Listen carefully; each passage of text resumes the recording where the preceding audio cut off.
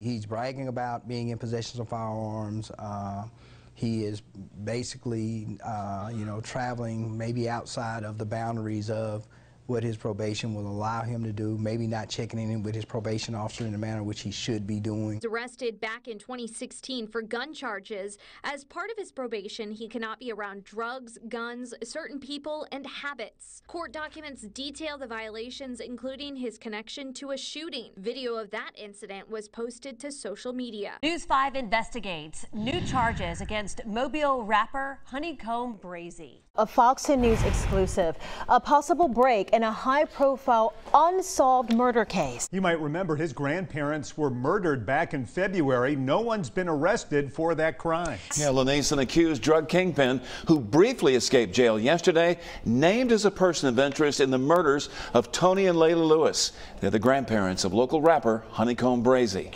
He doesn't have a problem posting some of his activities that he's involved in. The person has been arrested in the deaths of Layla and Tony Lewis. The Mobile couple found shot to death last February as their home burned down around them. 1 year and a day later, 3 arrests were made in the case. Now 21-year-old Patrick Lewis has been arrested. He is also suspected of killing 21-year-old Brian Maynard in the shops of Bel Air last September. In 2020, HoneyKomb Brazy was sentenced to 15 years in prison after being convicted of being a felon in possession of a firearm.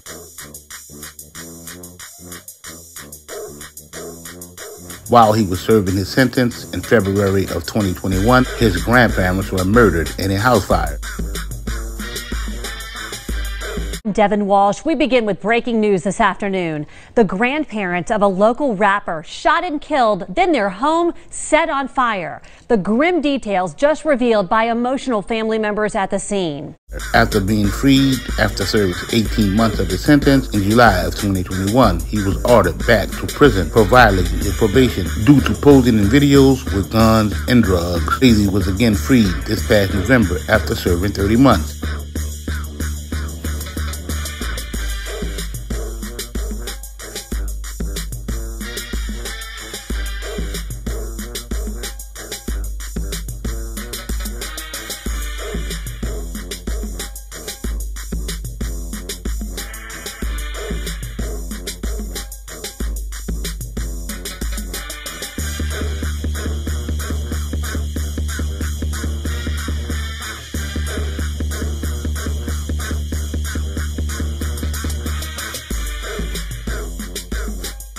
A few days after he was released, he turned himself in to face charges for allegedly exposing himself to a correctional officer, a crime in which he was accused of committing while he was in prison in 2021. Following his release from prison and recent arrest, Brazy was buzzing on social media, releasing the singles Respect, Letter to God, 6 o'clock, and Rub Me the Wrong Way, each which will have over 2 million views on YouTube. On Monday, December the 18th, HoneyKomb Brazy born Deshaun Jones was arrested by the Mobile Police Department, not December the 19th as earlier reports were circulated over social media. He was charged with possession of a controlled substance and a code called Certain Persons Forbidden to Possess a Firearm.